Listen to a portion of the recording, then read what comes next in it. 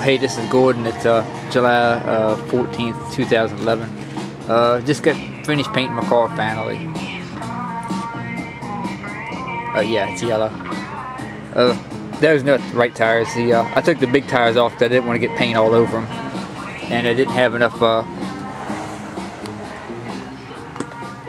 tarp to cover up the back tires. I had enough to cover the front ones up,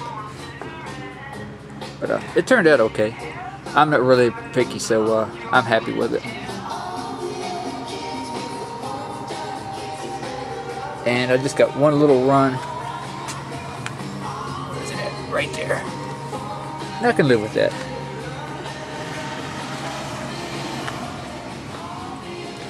The hood is fiberglass, and it's like probably 40 years old, 35, 40 years old, so I knew the hood wasn't going to turn out very well because it had like probably 6 or 7 coats of different colored paint on it, and there's some spots where the hood's really messed up, but it's okay.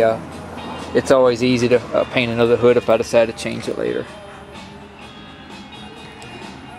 but at least it's all one solid color again, so I'm happy. I'm going to let it sit about a week, and then I'm going to put the radiator back in it and get it running again. I want to make sure the paint's good and dry first before I go messing with it. But the body's straight. Like I say, there's probably a few small spots that I could have done better on the body work, but I'm like I say, I'm not really that picky. When you go spending all this time getting everything perfect, it's about time somebody slams the door into it and messes it up anyway. I got a yellow floor and overspray. But ventilation's an important thing. So here's what I did. I had an extra door.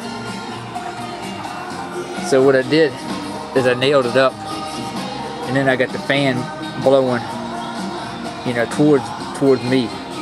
So that cleared out a bunch of the fumes.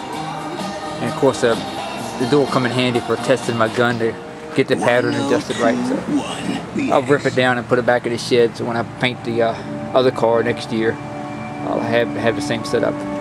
Oh, the main reason I'm painting this one right now is because the 69 Charger, the one I'm going to get to the Dirty Mary Crazy Larry car, I'm going to paint that one next year. And I wasn't going to set this one outside, you know, just in primer because it'd rust all the pieces. So after this one dries and I get it running again and a few things done to it, around fall I'll put this one outside and bring the 69 in here and work on it. And about next spring, hopefully, I'll get the 69 painted. And there's my original yellow Charger. Now these are different shades of yellow. I can't remember what I painted that one, but I'm gonna paint them all the same. It'd be less paint I have to buy because I got like a quart left over. And the reason is this one's always been yellow ever since it's been in the family.